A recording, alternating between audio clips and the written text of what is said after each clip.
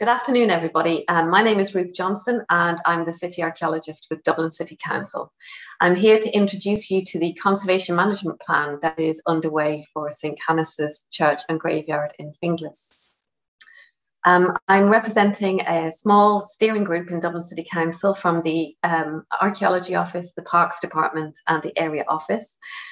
We also have a project team led by John Tierney of Dr Archaeology and Fergal McNamara 7L Architects. But we also have a number of sub-consultants working on the project. Community Monuments funding in April 2021.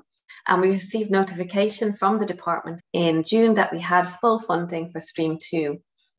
And the idea behind the plan is that we will build on work that we've carried out previously in 2011 when we carried out a laser survey of the High Cross, 2012 when we worked with Octra to undertake a community graveyards roadshow on the site, and subsequently in the archaeology section of Dublin City Council to prepare a conservation plan for the site. Prior to 2021, the most recent piece of work that we undertook at the graveyard was to carry out a condition survey of the High Cross, and this work was undertaken by Carrick Conservation, geologist George Sevastopoulou of Trinity College Dublin, and I'm very sad to say that George passed away on Friday, and we'd like to just take the opportunity to give our thoughts and best wishes to his family at this sad time.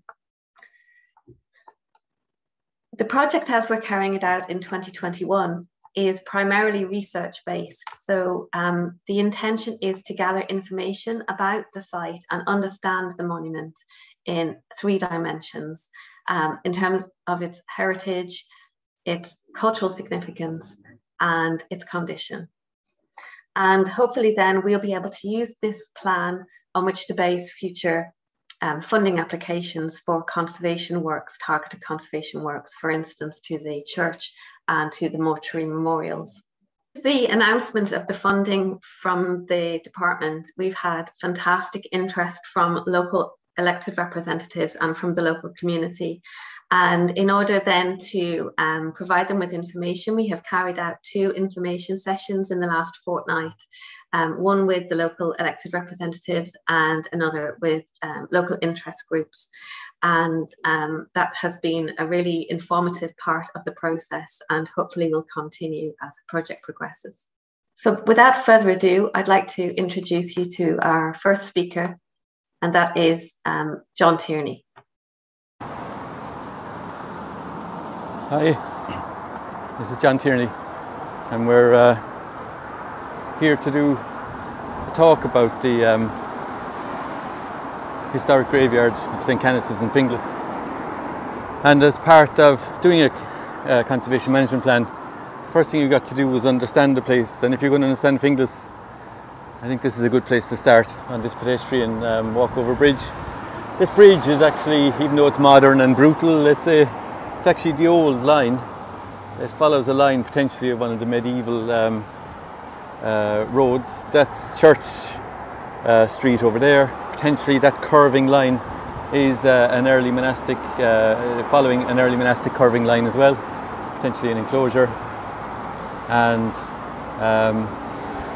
high ground over there, high ground over here, where the village is. And one hypothesis we have is that the early monastic site actually surrounded this whole area here, going up as far as the bridge up above. Finglas, we all around the country know Finglas because of the place name, the water on Finglas, the clear water, the stream of the clear water, and the Finglas stream is under us down here. It was culverted and covered by this bypass. Keep these places in mind as we go to understand the graveyard. Talking to the local community during the week, it's a village, it's a town. It has its own identity, and the identity is tied up with this place that we're here to study now. That's the ruined church, and there's the graveyard proper out beyond. I'm here now at one of the entrance gates for the graveyard, and I think it's an interesting vantage point. We're here on Church Street, that lovely curving sweep, that's telling us something. The ground is sloping down here. This was a wee glen, sides of the glen running up there. The bypass, dual carriageway, whatever you call it, is actually following the glen, and then the ground rises up over yonder as well.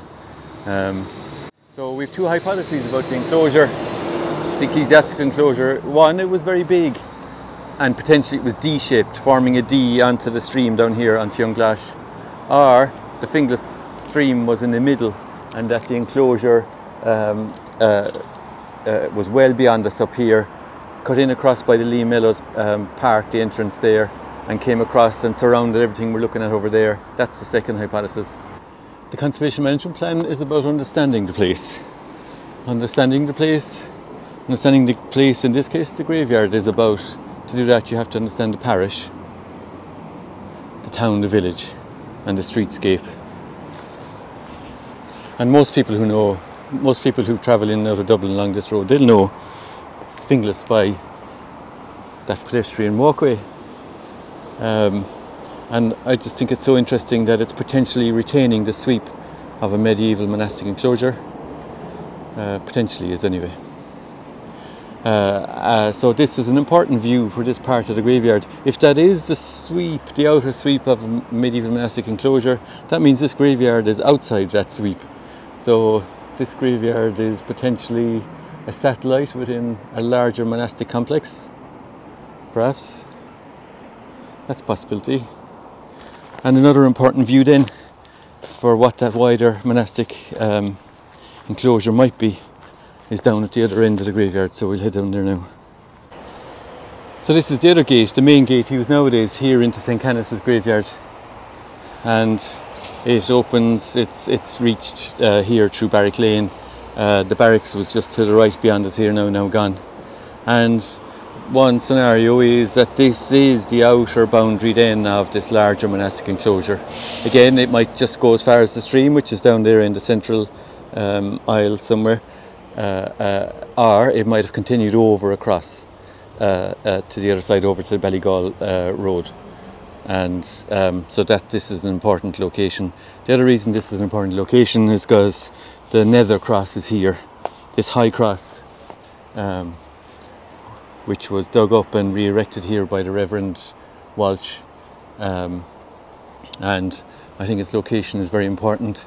It stands here, and if we face out, where does it look? It looks straight across over there. Modern building in the way. When the high cross was buried,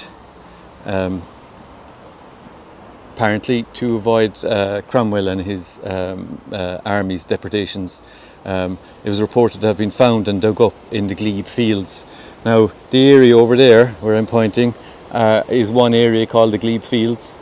So is it possible that the Reverend Walsh pointed her over this way so she was facing the village, and maybe even facing where she actually originally stood? That's one possibility we're exploring right now. We have no answers, we just have questions at present. Also the case here with the high cross. It's very interesting to visit her and see that there's constantly this dust, or dandruff somebody called it, falling somehow from this high cross. And one of the reasons for the conservation management plan is to measure and assess, is the cross degrading? Is it in danger of being affected by climate change and all the adjacent traffic and things? We have no answers now. We're taking detailed measurements. The Faro 3D survey is being compared with two previous surveys commissioned by Dublin City Council, and that's how we're exploring this. She's so top heavy, but what we found is that she's facing east, and she was positioned here maybe to face where she was found, but also to face the rising sun, which was the practice here in these graveyards. We bury our people facing the rising sun. The relationship between the sun is in persona Christi. It's not sun worship, it's the worship of Christ in the Christian faith that represents the sighting of this cross here and of a lot of these headstones. And I'll go into that now. So if we bury our people facing east, that means, and if we reuse our family graves, then that means graveyards become highly organised spaces. And as part of the conservation management plan, we're analysing how organised this graveyard is. What we've done is we've numbered all the mortuary monuments. They all with a little tag here and a number on. We've recorded names and dates, and we're basically working out how these mortuary monuments, what decade they were erected. We ascribe a decade of erection, and then we analyse the distribution of the headstones by decade. Community graveyard surveys all over Ireland, and I've been doing them for the last 10 years. Very often we'll get early groups. When I say early now, headstones that date 1740s, 1780s. We'll usually get an early group just south of the church, and then we'll also usually get another group east of the church. But what's been so interesting about here in St. Canices is that, in fact, one of our early groups is here to the southeast, and then we have another early group right in the south corner, and that was just perplexing us for a while. But we think we have a solution or an answer for that. It's based on politics. Graveyards very often are about politics and about arm wrestles in society. The gate over there was reputedly used by members of the Protestant faith. The gate down here in this corner was used by members of the Catholic faith. So you can see straight away by the story alone that there was an arm wrestle between the different branches of Christianity. And then within the graveyard too, the headstones are all about status. And this is a big high status burial. It's for an English chap called Polkington, and his date of death was 1732. If we ascribe this monument to the 1730s, it's very early for a chest tomb like this. So we're not sure exactly when, but I'd be happy to say that it was close to the 1730s, 1740s, 1750s. And it would have been, there's a great big substructure under there, a vault probably, and iron rails and things like that. And it's a political statement on the ground. If you look back over there, looking through there, there's a blocked up doorway in the church right there. And our thinking is that the graveyard was organised somewhat different to what it is today. That these yew trees that we can see here on the left, there's one there and there's one there, are planted, and they were deliberately planted to form an outer avenue here. And this is the southern avenue here, leading down to Polkington's grave, and I think very deliberately designed as an arm wrestle, political arm wrestle. And then another avenue is running down here towards the gate, although we're not sure if the gate coincided with the design of this avenue, how long that gate is there. What we have is a planned planted garden preserved by the yew trees. We have a tree specialist looking at them, and I was concerned to say what ages are they, but the tree specialist told us look at the line. They're forming an avenue, which I think is very interesting. Now the avenues have been filled up by graves since, so whatever politics was going on with Polkington and co, it was like Ozymandias, like people didn't care after a while. To understand the place, we look in detail at the burial patterns, and through that we read the headstones. And this fella is leaning forward, and just to show you what we're seeing and how we do it, we read the headstones with a torch. 300 lumens are stronger in strength, and we shine the torch across the face of the stone, and that gives us, that picks out shadows, and that allows us to read it. Do you remember I said about the sun, that the high cross is facing across to the sun to catch the morning sun, because the sun is in persona Christi. Here's the sun again. IHS is the Christogram, it represents Christ, the cross attached to the IHS, and then you can see the sun rays around outside as well. All very ancient iconography, all still in use here in this early 19th century grave. And then we read it, and we look for the coded messages that are in it that will help us work out who it is. This stone was erected by Hannah Barden and her husband Patrick Barden, who departed this life December 1815, age 35. So we read all them using the torch, we fill out a database, and in this case with Dublin City Council and local schools, we surveyed the graveyard, and the local heritage groups. We surveyed this graveyard and we put them all online on Historic Graves website. And we do this with every single one, trying to capture as much information as we can. And as well as that then, you can see this technique we have for shining the light across the face of the stone. We also do that digitally with the graveyard. Look at the shape of the ground here. We've surveyed the shape of the ground using a drone mounted camera, and we've produced a model of the graveyard floor. And you can see this grave here, it dips down, it has a gravestone. Over here there's another dip, but there's no gravestone. So we analysed the shape of the ground to find out where people are buried, and we also use the grave monuments to find out where people are buried. And using that technique we're exploring the place, we're trying to understand it. You can see some of the grave monuments are leaning, we don't mind, tilting, we don't mind, but if they're burst apart and they need some TLC, then one of the aims of the project is to identify them, evaluate them and make recommendations for their care. Well, my name is Fergal McNamara from 7L Architects. I'm a conservation architect, and we're looking at the conservation issues and I suppose issues around repair of the church, the memorials and the boundary wall, and of course the high cross. So one of the main methodologies we use actually is the conservation of the mortuary memorials in the graveyard, which is quite a challenge because there'd be over 300 separate memorials. So we would have spent time going, following John around the graveyard, as it were. When he does his inventory, we follow along and review each mortuary monument in turn and assess its condition and decide what the methodology might be for its repair. And then we group those into, using a traffic light format, into kind of red, which is sort of complex or urgent repairs, yellow, which is sort of middle of the road, but also requiring repairs by specialist. And then green are repairs that might be just done as part of the maintenance strategy or even by volunteers. About half of the memorials needed some intervention, but only about 16 of them needed complex repairs, and then about 40 needed less complex repairs. So that can be kind of phased over time and also monitored as they go along. And then another aspect of it that we spent a lot of time looking at was the condition of the church.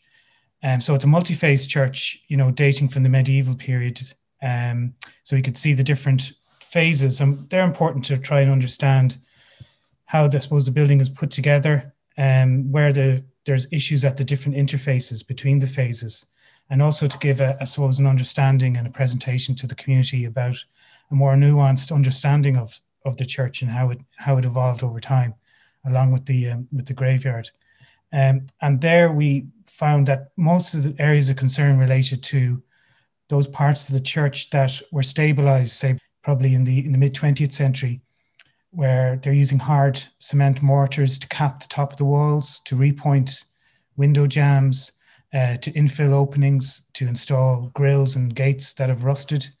So our priorities appear to be just reversing some of that, those interventions, because overall the church is at rest, except for those areas where there's vegetation encroachment also. So our priority in 2022 would be to address the condition of the chancel, where we can see that hard cement mortars have started to cause decay to the window jambs, some of the lovely sandstone OG windows that have survived. A particular feature of Finglas Church is its wall plaster. A considerable amount has survived since it was made roofless in the mid 19th century, and appears to be, the degradation of the plaster appears to be accelerating, because the amount of plaster you find on the ground today suggests that it's falling off the walls now more than it has been up to now, in order to get to the state that it's in.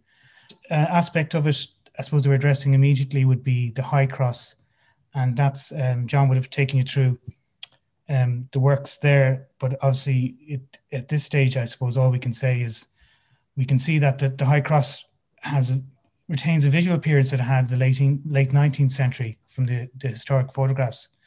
But yet, when you put your hand on the high cross, you can dislodge tiny grains of granite, and you can see little grains of granite, at its base. So it is of concern. But we just, looking at the data now, decide if we have to do anything, what I suppose sensible, straightforward things we can do to improve its situation, and trying to understand whether there is a rate of decay there that we need to be concerned about. And then the very last aspect, would be the boundary walls. Obviously, the setting of the graveyard has changed a lot in the last 30, 40 years, and as part of the boundary wall had to be rebuilt there in the last 20 years, but it's obviously been encroached by ivy as well. That's something that needs to be managed, and also it has, I suppose, been enclosed by new roads and new development, and we find this encroachment on a lot of the urban graveyards is a consideration. There's a lot to talk about when you're in a graveyard like this, and when you do the conservation management plan, you have to cover things in a lot of detail, but you also have to capture the big picture. One of the main parts of the study, besides the burial patterns, dealing with the conservation challenges with the High Cross, there's also the conservation challenges with the ruined church, and a big part of what we're doing has been to record the church. So we record it using photogrammetry, which is a technique for taking multiple photographs and making a digital model. And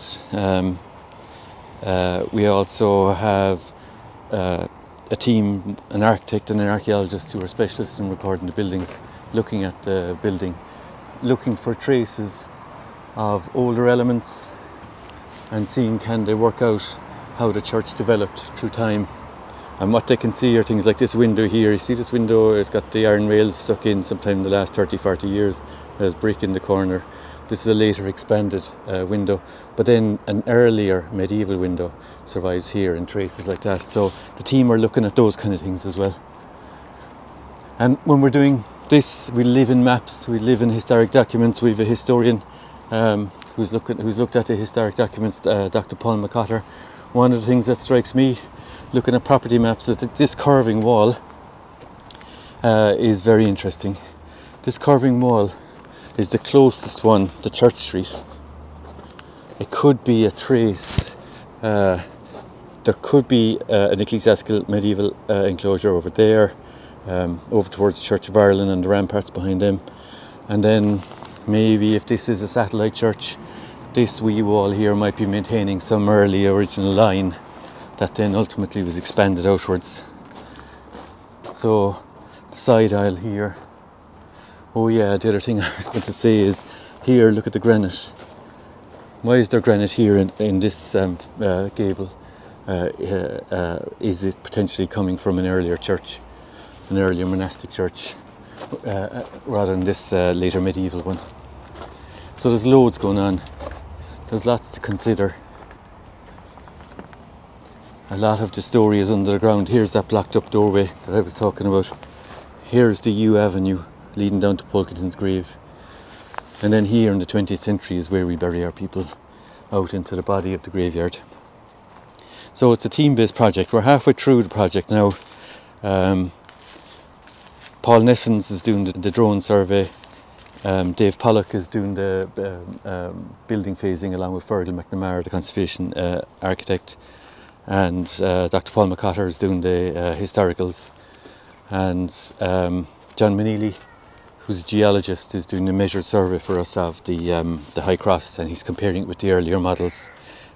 Thanks Simon Dowling, who made one of the earlier models, thanks to him for passing it on to us.